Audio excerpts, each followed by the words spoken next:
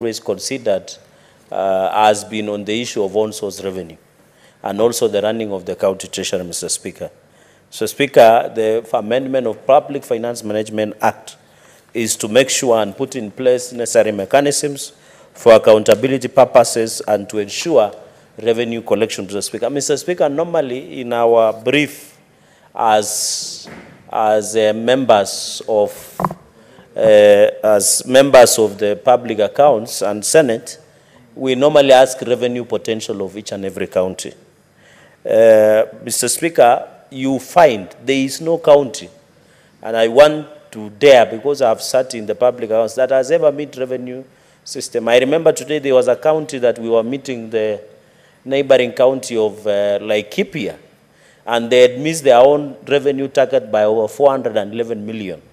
Apart from the revenue they had set, which is not realistic. But when you look at, for example, Nandi, according to CRA, we have a potential target of 630 million.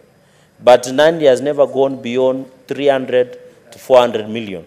So it means most of the counties are missing their own source revenue target by a half of what they target, Mr. Speaker. And therefore, borrowing the best practices from the National Treasury. And you know, by the way, this in any way does not undermine devolution. I know the people who imagine and think that when the Senator Amida proposes that they should, in consultation with National Treasury, many people want to imagine that we are undermining devolution. We are not. We are complementing, because they are mutual and distinct, and complementarity, borrowing what we call best practices, Mr. Speaker. And I know this consultation word was famous during Grand Coalition government, and I think it had an extent of even the Constitution being amended then, during the Grand Coalition arrangement between former President Mwai Kibaki and former Prime Minister Raila Odinga. So what we are saying is consultation. It does not mean that you are loading over another entity, Mr. Speaker. And therefore, and then there is a challenge in revenue collection. You find, like, for example, Nandi County, you find they produce a number of triplicate receipts. But the receipt they surrender to the county treasury is only one receipt. So where is the other two receipts?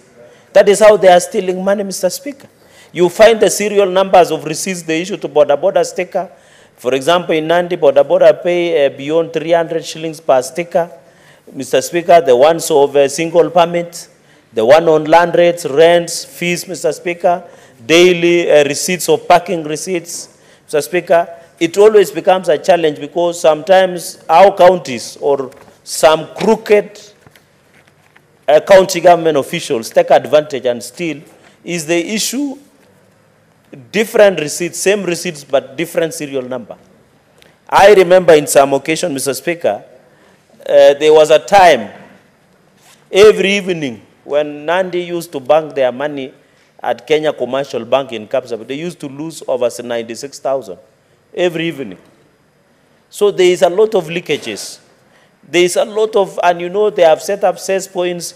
Mr. Speaker, I don't understand why would I pay, Mr. Speaker, cess from Nairobi when I'm taking stones here, building stones from Thika.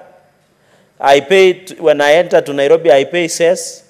As I enter to Nakuru, I pay cess. As I enter to Wazingishu, I pay cess. As I enter to Nandi, I pay cess. Mr. Speaker, I think we are encouraging double taxation by counties. Why don't I pay cess from the origin of the product or at the end of the delivery project? Because you are overcharging. Because you will end up paying cess points. But this money, Mr. Speaker, that counties collect do not have value, Mr. Speaker. We have never seen value. For example, when you go to Kapsabet County market, and I know Senator Otsosi knows this, the county askaris and county revenue officers will enforce with fire and fury. But when you go to Kapsabet town market, you will get there is no toilets, there is no clean water, there is no electricity, no one is collecting dirt at our Mama Mboga who are at Kapsabet town market.